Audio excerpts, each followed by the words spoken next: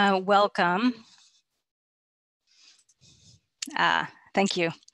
Hi, everyone. Welcome to our last Blue Bag Lunch Talk of the semester. My name is Christy Baer, and I'm the Assistant Executive Director of the Center on Finance, Law, and Policy at the University of Michigan.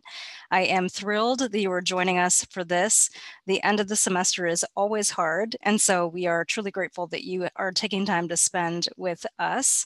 The purpose of these Blue Bag Lunch Talks is to foster interdisciplinary collaborations across schools. The University of Michigan is unique in that it's not just one really good school with a cup with a so-so bench. The University of Michigan is a collection of top-ranked schools across the 19 schools and colleges.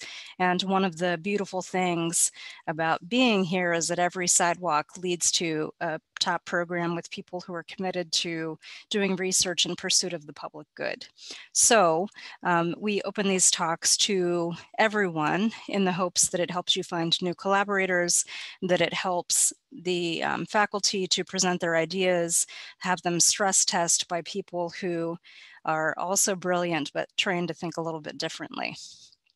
So the way that this is going to work is that Professor Shaefer is going to talk for a little bit, and we are asking you to keep yourself muted while he's talking. And then as you have questions, you can either send them in the chat by just posting question, and then at the end, I'll give you a chance to unmute and ask the question yourself. Or if you want me to ask your question for you, totally happy to do it. Just say, ask for me, and I won't identify you.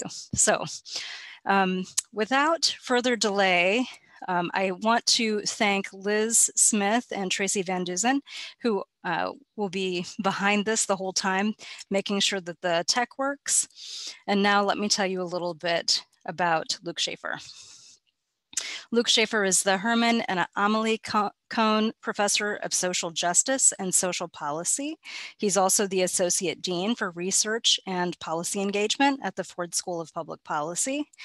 At U of M, he is a professor of social work, and he's the inaugural director of Poverty Solutions.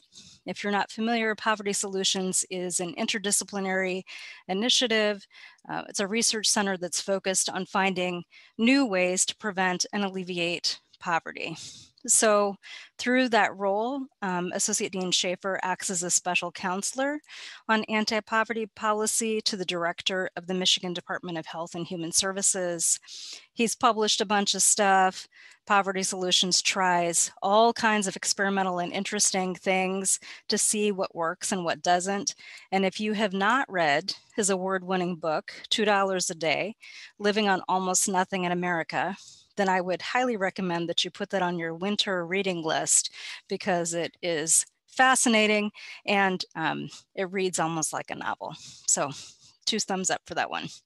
His topic today is Journey to a Fully Refundable Child Tax Credit in the United States, a child allowance to some, tax relief for middle-class families to others, an anti-poverty policy by another name to me. We've posted a related paper and a Wall Street Journal article to give you a little bit of context, but if you didn't read them in advance, don't worry about it, because he is going to tell you all about it.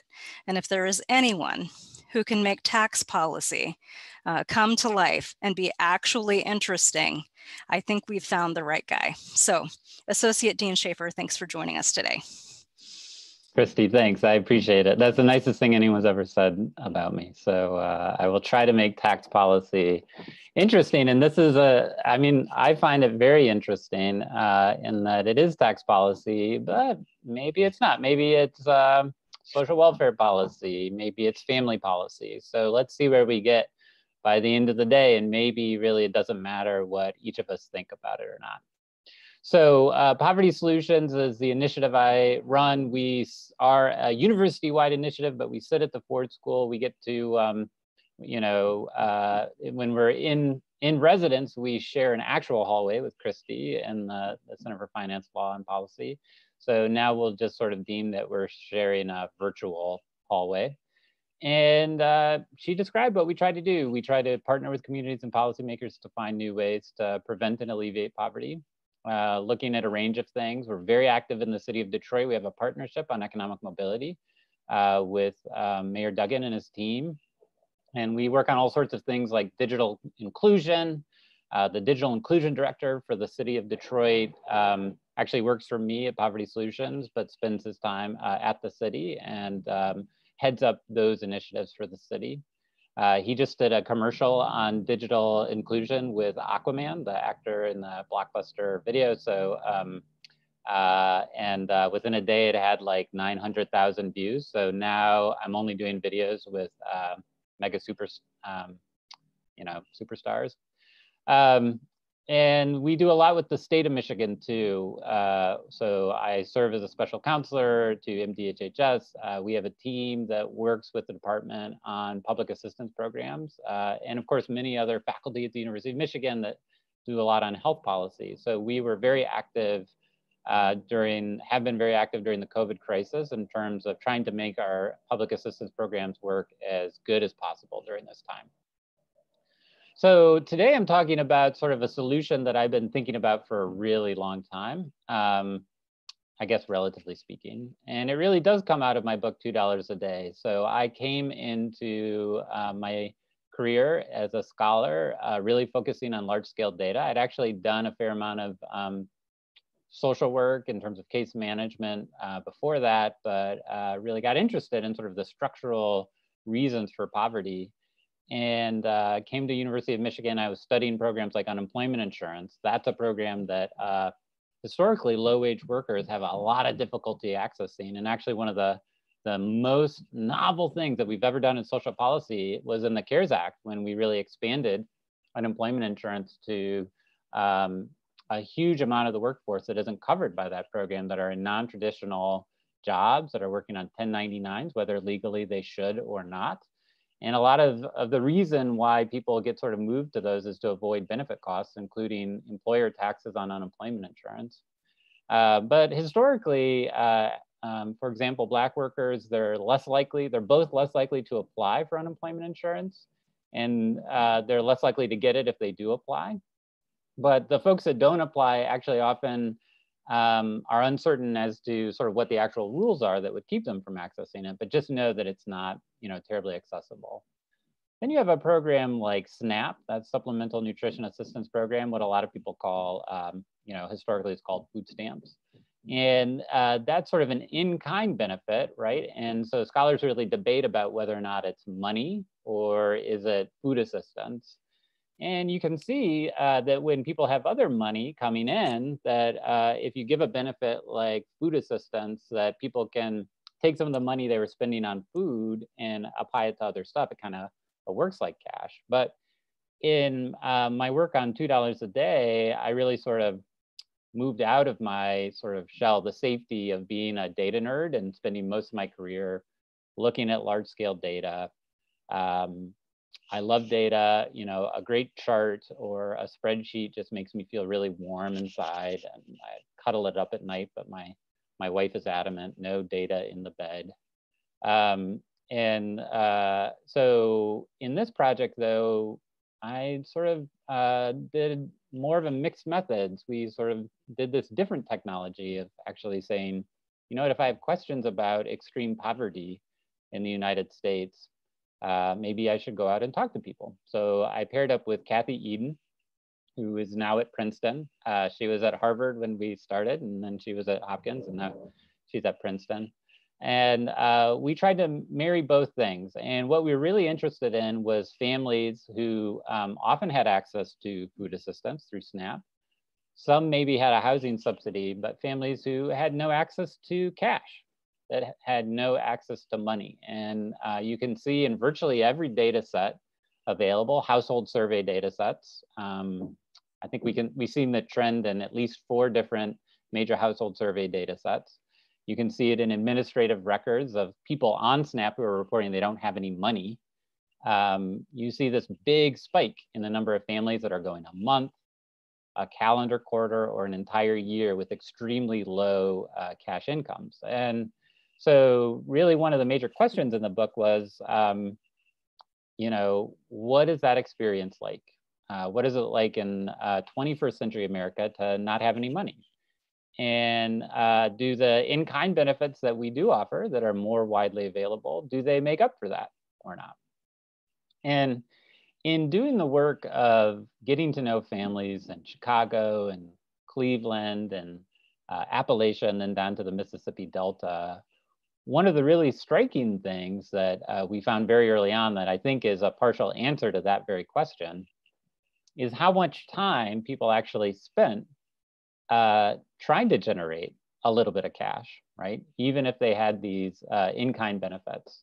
How much time was spent trying to get that enough money to buy toilet paper or toothbrushes or new clothes for the kids at the secondhand store, and really the very innovative ways that they would go about doing that. And it was really, I think, elucidated to me the degree to which all the work I'd been doing before, which I still think I did really good work before I was doing mixed method work. I mean, maybe it wasn't really good work, but it was fine. It was pretty good, right? I was proud of it. How's that?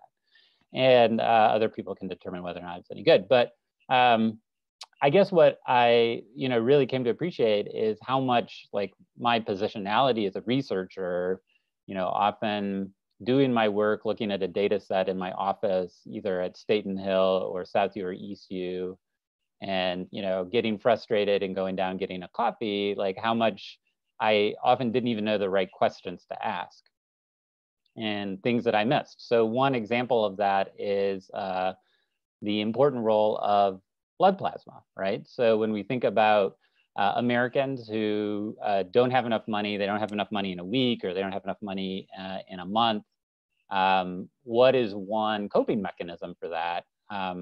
We found in 3 of our 4 field sites that selling blood plasma was ubiquitous, right? So it turns out if you go to most places, Christy and I were talking about this before, if you go to most places, very poor, usually urban zip codes or census tracts, that's usually where you'll find a plasma center. And they're usually off of a bus line. They're often like located actually right next to the public benefits office. And people will come in, and in the case of Jessica Compton, her husband actually had been working in a fast food restaurant, and he'd sort of seen this thing that's pretty common where he still had a job, but his hours had been cut to 0 after the holidays. And you see a lot of variation in hours. It creates a lot of instability, and scholars are really starting to think that instability actually might be worse, right? Or at least its own issue on top of the experience of low income in general. So there was no money for a number of months coming into their family except for the money that Jessica made selling her blood plasma. So they would use a little bit of her SNAP benefit to buy an iron-rich sort of breakfast bar, because you have to sort of pass these tests. And if you might be anemic, then you can't sell your plasma. She would check out a book at the library so that she could be reading, because that could help her sort of keep herself calm. Because the only thing worse than having to sell your blood plasma to make ends meet is not being able to sell your blood plasma to make ends meet. And she would go, with the kids. Her husband had gotten a couple of tattoos, and because of the circumstances, was sort of deemed that he couldn't sell his plasma. So she was sort of the breadwinner, if you will. And they would go, and she would answer all the questions, sit on the table. It took her a little longer than a typical person because she was small. And then she would get a bank card, actually. They used to often give cash, but now the plasma companies actually have deals with banks where it goes on like a debit card. Of course, then there's like fees associated with that debit card that nobody really knows, like how much then is the bank actually capturing the benefit of that. And, we actually learned about this first because one of the first women we met had a scar on the inside of her crease of her elbow. And, we learned that was actually a a scar from selling blood plasma so often. So that got me interested in going back to the data sort of in this iterative mixed methods process. And we decided to say, oh, what we're seeing, all these people are selling their blood plasma. What to make of that? Has there been any sort of increase in the country? And it turns out, one nice thing is that the Plasma Trade Association is actually, I think you can see my screen, right? Can you see my screen, Christy? Yep, all right. The Trade Association is actually quite proud of the fact that blood plasma sales actually, if we added 2019, they've more than quadrupled in about the last 12 years. We were pretty routinely at about 10 million plasma sales, in the mid 2000s, and we've since sort of skyrocketed up, and we're now up over 50 million plasma sales in 2019. So there has been like this huge increase in plasma sales, and then it actually turns out that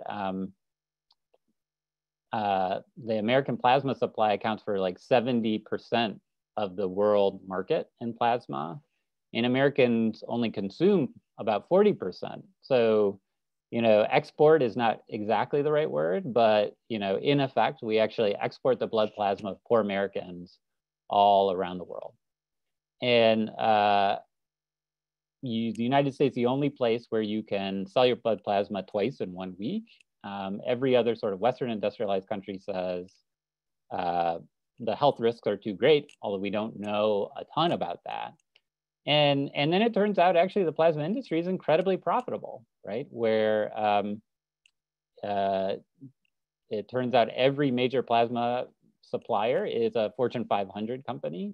They've done quite well. There's a lot of sort of investors that are usual suspect type names that are involved. So, this sort of opened up a whole new world in a lot of ways, right? And I think sort of a benefit of both bringing data and, bringing data as well as actual connection to the puzzle. So when our book came out, we wrote about plasma. We got a sternly worded letter from the International Plasma Trade Association saying it's fine for you to talk about poverty, but could you please mention that plasma is an important component in a lot of life-saving health treatments. So plasma is an important component in a lot of life-saving health treatments. But to me, there are a number of questions, right? So exploitation is something that I think at least sort of merits some conversation, right? To understand like, is what's happening when you have sort of a globally profitable industry that is built totally on like the blood of poor Americans. We're not even talking about like figuratively, right? That's something that maybe we should talk about and what the implications are. Some people think maybe we should outlaw paid plasma donation. To me, I know what Jessica's other options are, right, for generating that kind of money. And I don't think any of them, I think in some cases, you might argue this is the safest one. So another sort of option is to traffic your food stamps. So we don't think this happens a lot overall, but among people who don't have any other source of money, so they can't do that sort of substitution, we think it happens a lot. And it might take the form of going to a grocery store that does this sort of thing, and you buy $100 of fake groceries and you get $60 back. Now, that's like the exchange rate. It's actually pretty striking how consistent the exchange rates are across place. It looks to me like the more SNAP dollars there are in a community, actually you can see the exchange rate sort of adjust, where in Chicago and Cleveland, we'd see 60 cents on the dollar. In the Mississippi Delta, we'd see like 40 cents on the dollar because like the number of people who sort of fit the criteria of our book down there is just much higher than anywhere else. So it's a great sort of question, right? Would we rather people selling their blood plasma or trafficking their SNAP? Selling your blood plasma is legal, but it's actually extractive.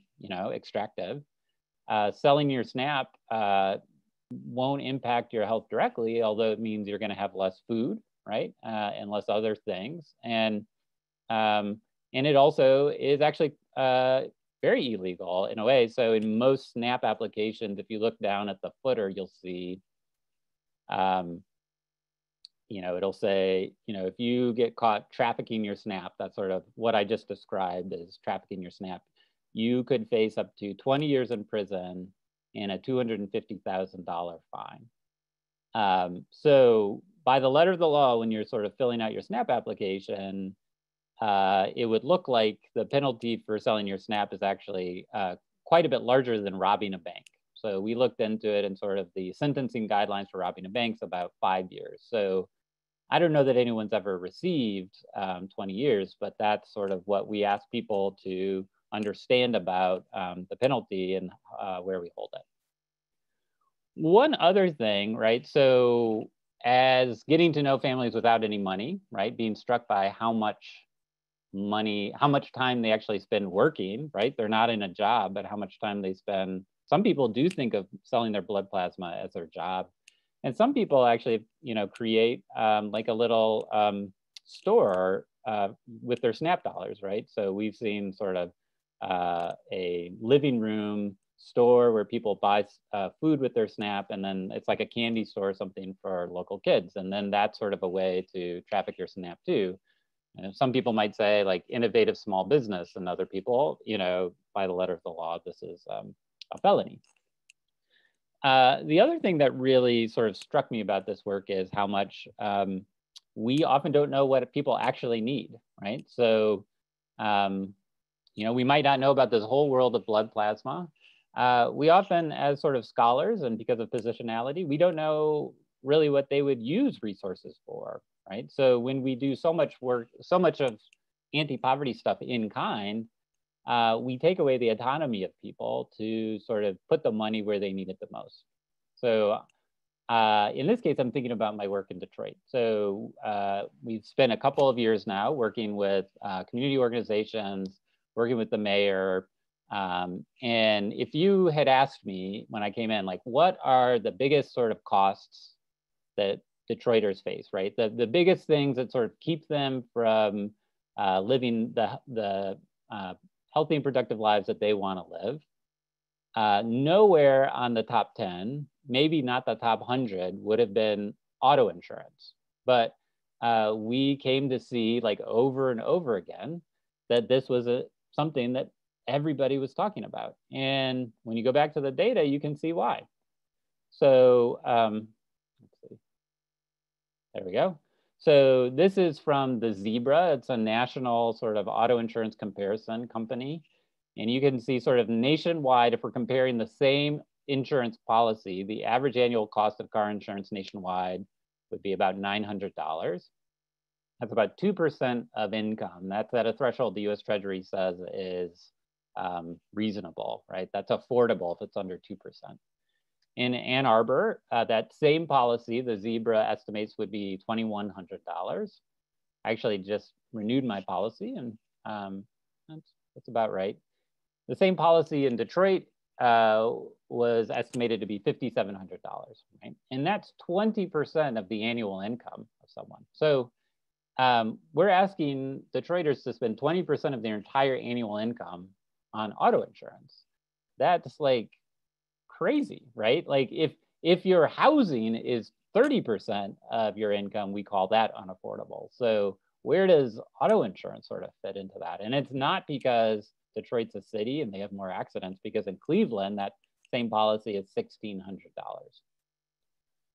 So the point is, like, if I were creating sort of these means-tested programs, I don't always know what it is that people need the most, right? So this took me down a few paths. The first is that in thinking about what we do for low-income Americans, right?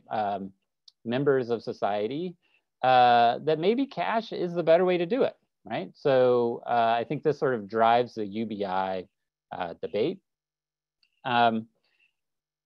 By providing cash, we sort of create that autonomy, right? We sort of empower people to know what it is that are the things that they need, and do those, right? And sort of spend on those versus making decisions for them, and then creating a little bit of sort of inefficiency in the system, right? So when people have to sell their SNAP for money because they need that little bit of money, they lose maybe 40% of the purchasing power. A couple of other things from that work, right? A set of principles that I came to is that people need some amount of assistance at regular intervals, right? So I talked about those wage swings, right? Where Travis Compton, he's working, he's sort of part of the working poor at the end of the year and at the beginning of the year. Now he's part of the extreme poor, right? And trying to understand that like people's lives don't really relate to that average income over that whole amount of time. They relate to the fact that they have these huge swings. And there's some great work by Jonathan Mordock and colleagues, Rachel Schneider, I think, called the Financial Diaries Project, that shows like people's really these swings, right? Where you might go 60 or 80% above or below your overall median. They're the norm rather than the exception among low income Americans. Another thing that I sort of thought a lot about was maybe simpler is better, right? So as policy wonks, when we're thinking about like, how do we intervene, right? So for me, I'm trying to think, how do we intervene for very low income families? I think as policy wonks, we like to add that next sort of notch, right? Or we like to think about where things should change and complicate and try to solve all of our problems by over complicating policy. And sometimes that helps, but sometimes it makes it more difficult, right? Or people, this is sort of a very libertarian, I think, argument of saying like people, well, whether it be employers or whether it be people receiving benefits or, you know, people that they're interacting with, they know how to sort of get around those notches. So maybe it's better to be as simple as possible rather than complicate things more. By being as simple as possible, that gets you into sort of an age-old debate, right? Of universal versus targeted. So if we want to tackle poverty in the United States, our general approach has always been to be very targeted, to say we only want to give money to people who are like below the line by which they need help. We really don't want to give people money who are above that line. And the good impulse in that is saying like, we really want the money to go to the people that need it. The bad impulse is that you sort of spend a lot of time thinking about who the people are who are going to try to cheat in, right? And the stigma of the welfare queen and sort of the extreme racial dimension of that, right? Where we're sort of problematizing individuals based on maybe a couple of examples or maybe just based on myth. And the impact is that it means all of our systems, having worked in state government, sort of are geared towards keeping people who don't deserve benefits from getting them, rather than making sure people who are eligible for benefits receive the ones that they're eligible for, right? When you go to a universal system, you spend more money, right? So by saying, you know what, we're just going to give the exact same amount to everyone, or maybe not everyone, but maybe like all low and middle income families. And if you do that, right, then you don't have certain segments of the population that's like, it's not fair that they get something that I don't. And then also you sort of don't have to do the work of saying who deserves it and who doesn't, right? Because everybody gets the same thing, and this creates a sort of simplicity. It's possible that in that simplicity, we find ourselves in a much more equitable environment, right? So in our current means tested system that really tries to target need, you would think that groups who disproportionately are impacted by poverty, people of color, Black Americans in particular, right, who sort of have to deal with all of these different sort of layers of structural racism across the board, that they might sort of disproportionately be able to access those benefits. But with our refundable tax credit policy, because right now the programs we have are all tied to earnings, it actually means that poor children who are Black, their families get less than poor children who are white, So the current child tax credit is one where you have to have $3,000 of earnings before you start to accrue your child tax credit. And then with every dollar you earn, you accrue more benefit. And that means that about a third of all children are in families who don't earn enough to get that full child tax credit benefit. And half of children who are Black are in families who don't get the full credit. That's not equitable at all, right? That, to me, if we're thinking of this as poverty policy, that doesn't make any sense. And so you could sort of take an approach of saying, you know what, let's just sort of shift that whole register down and make it sort of more of a means-tested program. Or you could say, let's give to children who are struggling the most the same thing that we give to middle class and sort of upper middle class kids as well. And that sort of takes a universal approach. So it's more expensive, of course, but it's maybe also more politically stable over time. And by treating everyone the same, we make sure that we don't sort of disproportionately treat children, sort of children who have the most to overcome, treat them not the same, right? That we give them less. All right. So I spent almost all of my time on the run-up, but let me tell you sort of how this gets me to a child allowance. So it turns out a child allowance is a type of policy where many other Western industrialized countries say, hey, raising kids is expensive. And as a society, we have a reason to make sure that it's done well. And Canada actually has a benefit, and they've been so happy with it, they've expanded it a number of times. And as they expanded it, they saw child poverty fall by about 30%. So this has the benefit of being, this is a universal or a near universal policy where we just say, every family who's raising kids deserves some help from the government to make sure they have the resources to do that as well as possible. And the most effective way to give those resources is in cash. And in terms of like dealing with that intra-year instability, the best way to do that is cash in regular intervals. So all of those sort of principles sum up to something very simple, which is just to say, what if we gave every family with kids $250 per child per month for a year? Maybe we do more for little kids because it turns out those little kids are really expensive, right? And maybe we phase it out at the very top. And what would that do? How would that change things? Well, the paper that I sent you sort of focuses on what I care about, right? Which is poverty reductions. So this is, let's see if I can share it. This is estimates using current population survey data. These data are not very good, but there are official poverty estimates. And you can see right now, so I think these are probably 2016 numbers. According to the Child Supplemental Poverty Measure, which is sort of like the full accounting of income possible, about 16.7% of kids fall below this poverty threshold. If we implemented $250 a month, $250 a month child allowance, that would fall to 9.6%, right? So that's like 35, 40% poverty reduction. The number of kids that are below half of the poverty line, right? So not at like an income of like $25,000 a year or less, but at like $12,000 a year, after you account for everything, would go from about 4.3% of kids to 2.1%. And so that's cutting it about half. And then the number of families who are like extreme low cash income, right? The ones who motivated my book, there's about, if you look annually, it's about 1.5% of kids. And we think it's about 4% of kids who experience spells over the course of the year.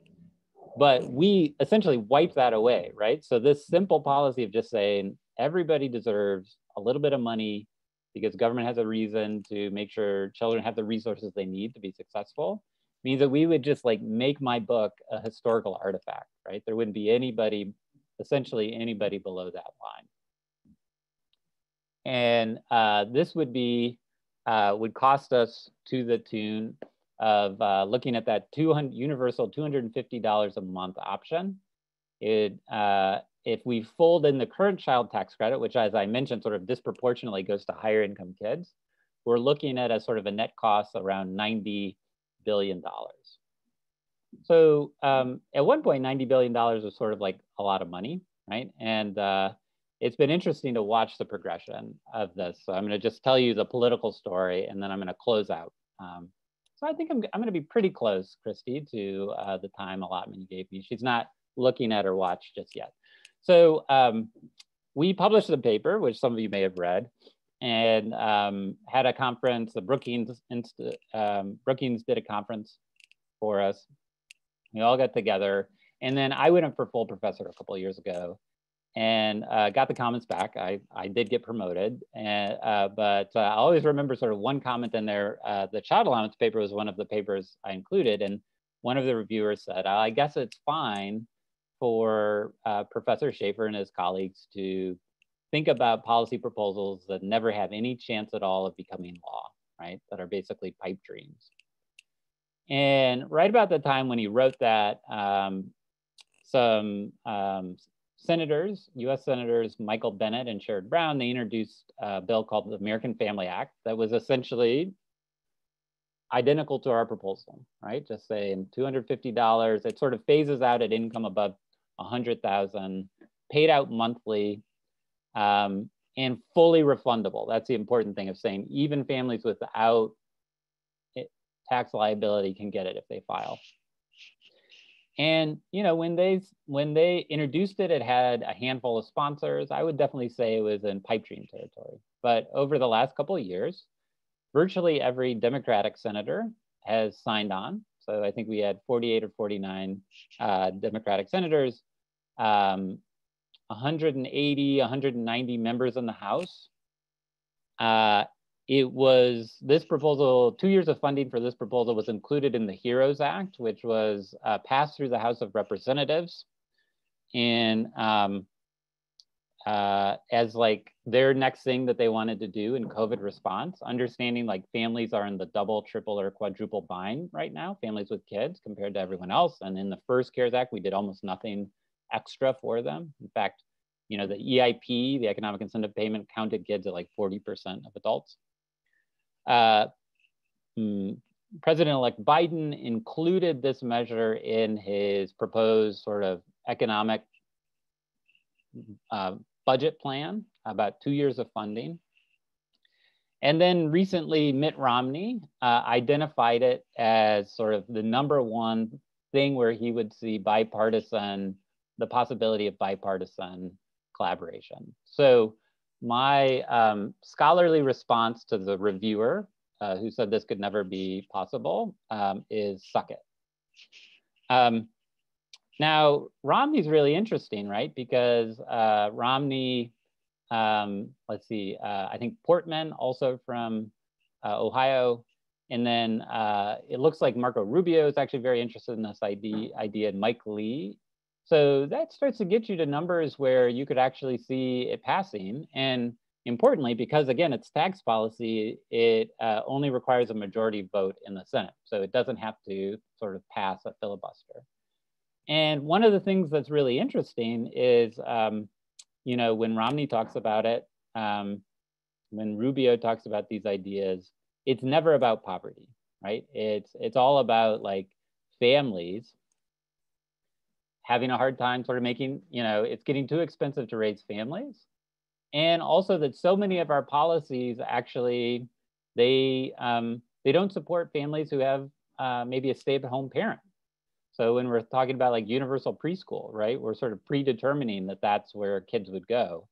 And so the child allowance has some appeal, right, on that front because it provides a benefit that's sort of as useful to two working parent families and families where someone wants to stay home.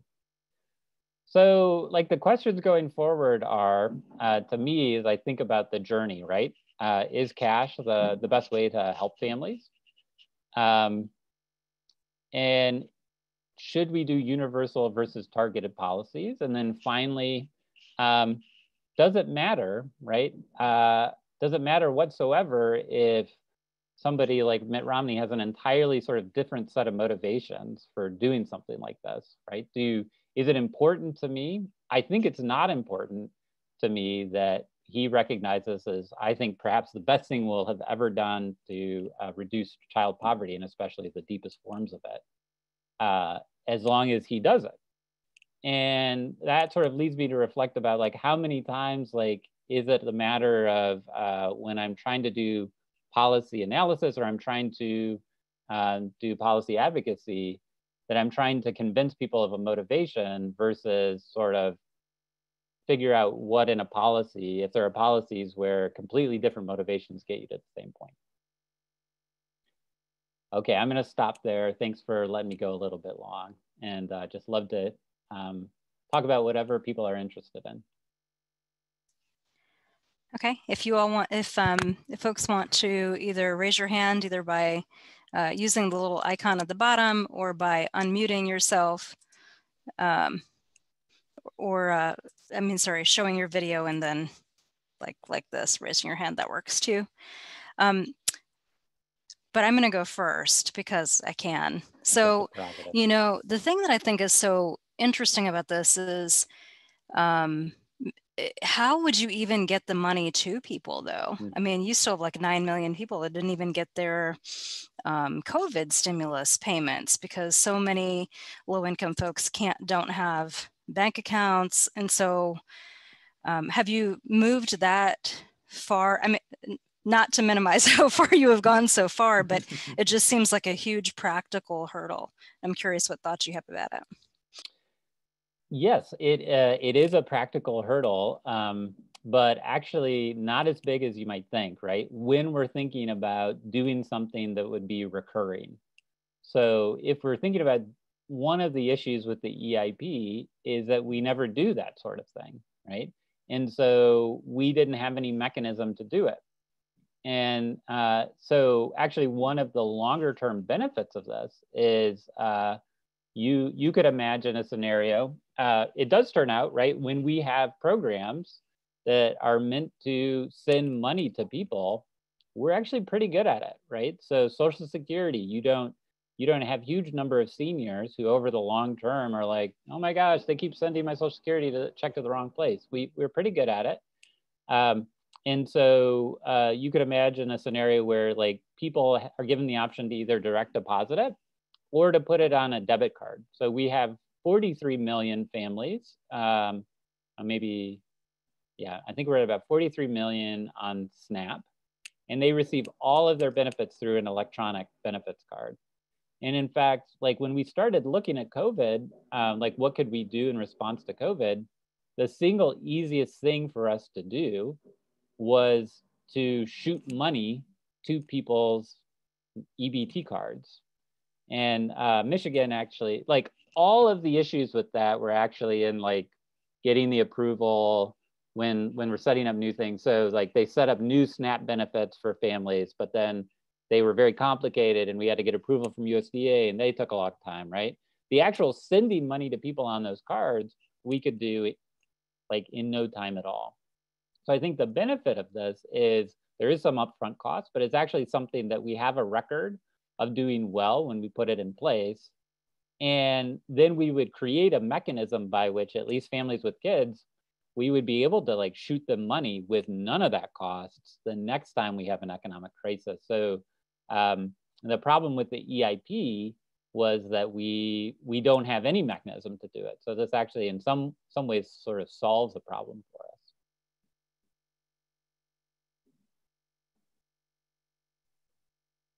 Go ahead, Asher. Hey, Asher. Hey, so cool. You're a real hero, honestly. About that. Can you talk about, so the benefit is monthly, but of course, tax returns are annual. Can you talk about situations in which someone may have earned quite a bit in 6 months or for several months and then very little, and how that would actually operationalize? Great question. So right now we're in a situation, right, where we have the earned income tax credit, which is it pays out annually, and we had a way to do that quarterly, and everyone sort of thinks, oh, nobody wanted it quarterly because they like the forced savings, and in some place that's true. But also, like, if you were going to do the quarterly filing, you you had to get your employer to sign a lot of paperwork. And then you did sort of run into the issue that you just described, actually, where people might actually end up, you know, their circumstances changes over the year, and they might end up owing money. So the way that we handle that here is the biggest sort of part of the issue is sort of the lower end of the register, right? And we want to keep the EITC as it is, right? There are actually, I'm a firm believer that there are benefits of having sort of a lump sum payment, right? So the international evidence is, like, if you give people a lump sum, they make capital investments.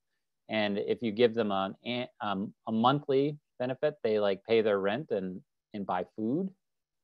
And so we think you actually need both, right? And so in actuality, by also having both, we think that we basically mitigate the issue that you just described, right? Where the EITC is actually going up as your earnings go up, and then it sort of phases out, right? And the child tax credit goes up, like it goes to its top and then stays and then phases out at very, very high incomes. So we think that by sort of doing both, you can do the child allowance monthly, and then sort of the EITC register actually sort of saves you from any big bills at the end of the year, because that's sort of going up, and the stability of the child allowance sort of takes care of that. And then, you know, that's one of the reasons for sort of phasing the child tax credit out at very, very high levels is that means sort of you're going to get up to there before you sort of have any of those sorts of problems. Jatem, then Kevin. Hi, Professor Shaefer. I thoroughly enjoyed your presentation and just how you started with different things you noticed around plasma and people selling food stamps, EBT.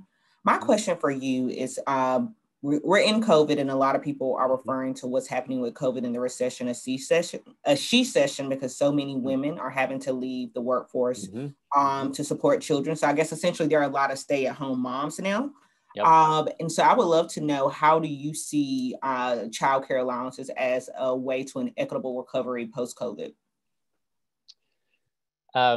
Well, thanks. And I feel like I don't know, I feel like on all of these questions, I'm sort of my answer is I actually think that's why this is a good policy in this particular case, right? Because we have so many cases that the child, you know, a child allowance, child tax credit, families can use in exactly the ways they see fit, right?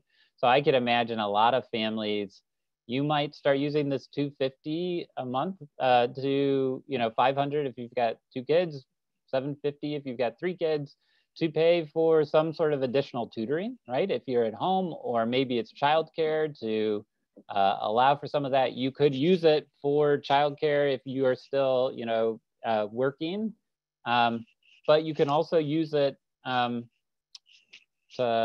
you know, pay your transportation costs to get to work, or to buy that new computer, right? That's going to allow you to do your job at home.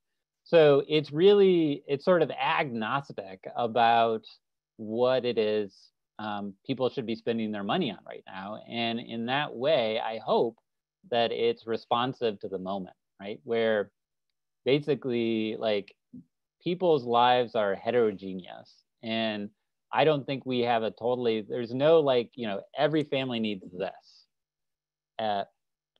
It's great that we're doing digital devices, right? And I was really proud that Josh Edmonds, my team member, was a part of the effort in the city of Detroit to get digital devices to every DPSCD kid.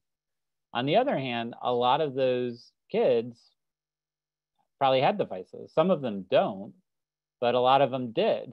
And so we spent money on them in that way. And so the sort of the question on principle, and also on, like, policy efficacy, it's like, would we have been better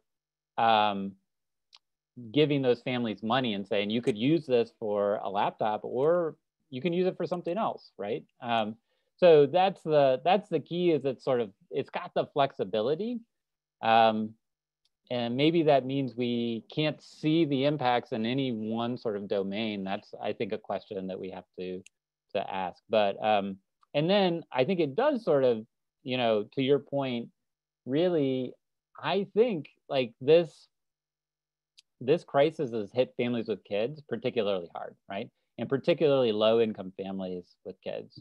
Usually, if you're losing jobs, you can still depend on schools, right? And both of those things are totally in flux. There's a lot of instability, which we've already talked about, is really challenging for people.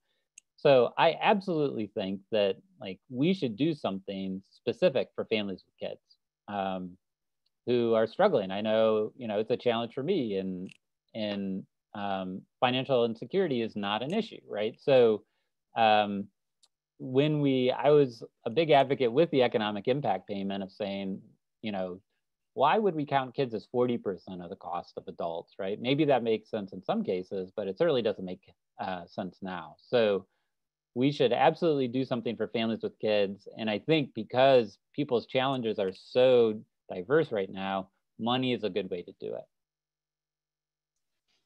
Kevin, then Tawana. Hi, Dr. Shaefer. Thanks so much for talking with us today. I mean, I think this type of proposal would have a huge impact, and it's great to see that there's more political support for it. But it seems like, you know, proposals have more political support when they're targeted to a specific population. You know, the EITC to working people, or this to, you know, families with children. And I think you've alluded to this in, you know, your presentation and answers to a few of these questions, but do you think that if there were no political constraints, would it be best to have a true kind of universal anti-poverty system, something like the UBI, or is it really more efficient, more fair, you know, whatever, to target programs towards specific populations and kind of a system? So I guess, Kevin, you're sort of saying like the child allowance is targeted. Are you thinking about it that way? Like because it's families with kids? I mean, I think it's much less, I think it's more universal than a lot of other programs, but it's still it's somewhat targeted in that, in that sense. Okay, yeah, fair enough, yeah. So I'm very interested in UBI as a broader frame. I haven't sort of conceivably figured out how you do it. So, you know, one thing I will say as a policy scholar is I think when you really change like the fabric of society, you want like a really, really, really good reason to do it. And UBI would require that, right? So any sort of tallying up of how much it would cost gets me to $3 trillion, maybe 2.5 trillion. So you're talking about like doubling the federal budget. And to me, I'm not ready to go that far, right? But I do think I do care more about kids and families with kids than I guess other folks. And so that, you know, I think some people might say I sort of then slip into that deserving versus undeserving poor sort of frame. But I think there's sort of this clear sort of societal reason to invest in kids, just with like all of the stuff we've heard about sort of the long-term investments. And then I also think it's a matter of like, we can do this, we can do child allowance for $90 billion a year. And if it goes really well, I think that opens the door to thinking about like, okay, how do we universalize this a little bit more? And but on some levels, I also sort of feel, you know, like when we introduced the child allowance, when I wrote $2 a day, UBI was like nowhere on the political terrain, right? We didn't even mention it in our book. And I was like, then I started learning about child allowance. I was like, oh, this is great. And then I started talking about it, and everybody's like, oh, this crackpot liberal, you know, professor is spending all the money. And then somewhere between like starting to talk about it and when like the paper actually came out, it actually became kind of like the, you know, it's almost like the moderate idea now, you know. So that also, I think, it's an interesting testament to me of like how far the thinking of some group of people, I'm not even sure who it is. Although, you know, UBI, I would say, both of these one of the really interesting things to me about UBI and child allowance is the same political fault lines don't appear, right? So, you know, I'm thinking of Bob Greenstein. He's a guy I admire a lot. He ran the Center on Budget and Policy Priorities. He thinks this is a terrible idea. And frankly, they've been like trying to shoot it in the foot for a while, because like he really is like, we're never going to spend that kind of money. And, you know, you want to use the money you have on the very poor. So we got to do means testing, right? And so he's worried about that.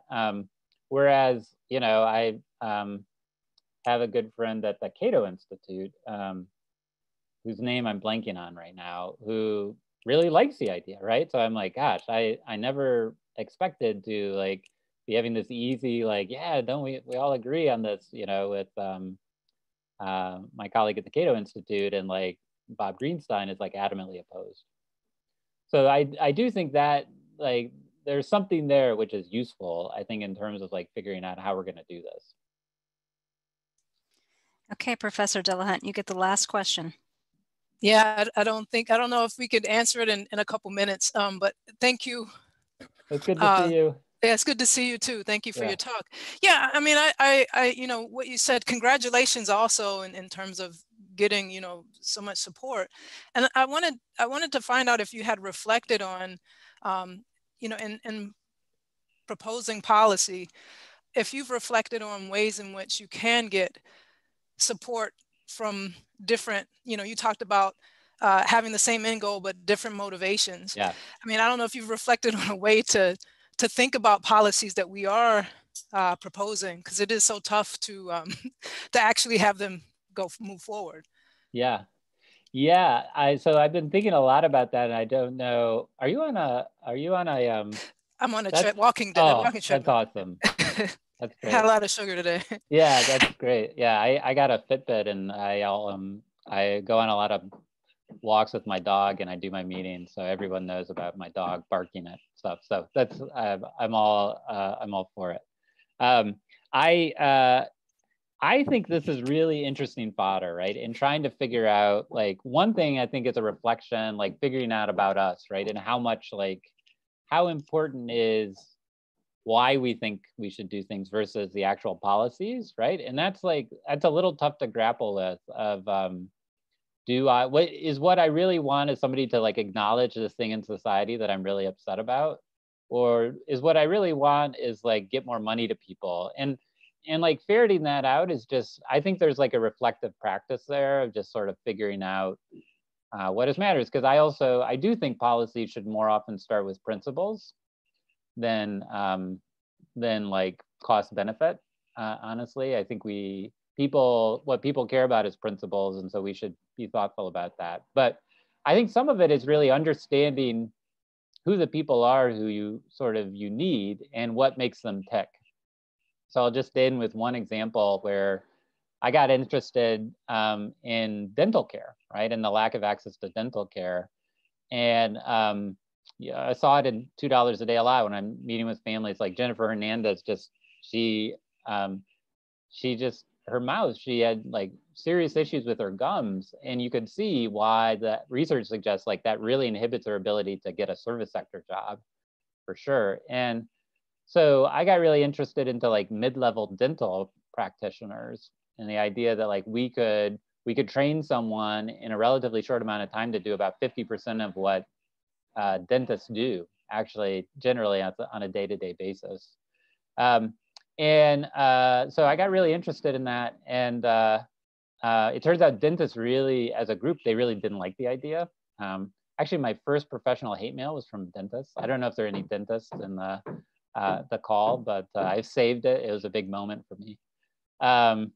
But who really does like it is Mike Shirkey, who is a very conservative, head of the Michigan State Senate. And he, after some advocates really took the issue on, so I sort of saw my role as like, we convened an event at Michigan. I took a lot of the fire. I was like trying to create a pilot program. And then some advocates were like, you know what, we think there's enough support here. We're just going to do it. And they got Mike Shirkey. To their credit, he became the champion. So at the same time, I was writing like op-ed after op-ed about why that guy shouldn't put work requirements on Medicaid, I was like cheering him on, writing op-eds about why dental therapy is a good idea. So that's like what I call one of these crossover issues. Auto insurance was another example of that, right? I think sometimes when we stop and listen, we can get out of like our own sort of heads about how we perceive the world and be like, oh yeah, I can see why auto insurance, at 20% of your income is crazy. We could do something about it. And like one of our sort of closest partners with that was the Mackinac Center, which is a libertarian think tank here in Michigan. So I guess like trying to change the lens on our issues like 90 degrees sometimes, and have it not be about what we think is compelling about the policy, but really taking the time to think about what they think is compelling. And I think one place where like lots of people are like, you have to show like the cost effective part of that. And I've never actually found that to be true. I've never gone into like a Republican legislator's office and been like, in the long run, we save money on this. I just don't think they buy it.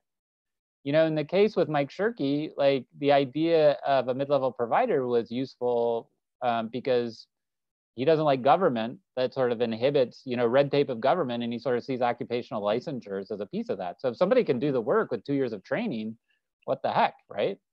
I shouldn't get in their way. And to me, actually, I can get behind that too, because I'm like, a lot of people who don't have money, they don't get that training, right? They don't become dentists because they can't afford it. And what if they only had to go to school for 2 years? Like maybe that would open up opportunities. So I guess those are my only parting thoughts, is turn the lens, figure out what really makes them tick, and see.